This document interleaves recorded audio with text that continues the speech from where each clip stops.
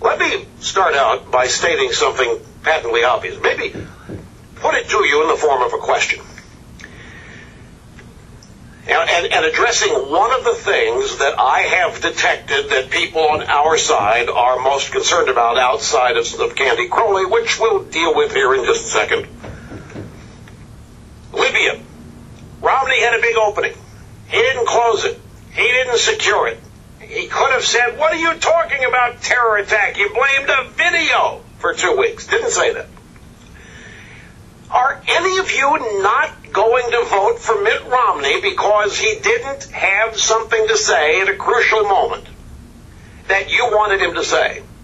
Is somebody going to vote for Barack Obama that wasn't going to because Mitt Romney didn't say you were talking about a video for 2 weeks?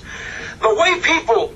No, of course not. There weren't any votes lost by Romney last night, and there weren't any votes gained by Obama.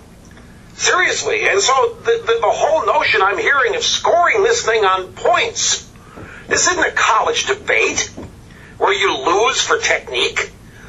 According to some scoring system, this was an entirely different dynamic in which one that Obama came nowhere near overcoming.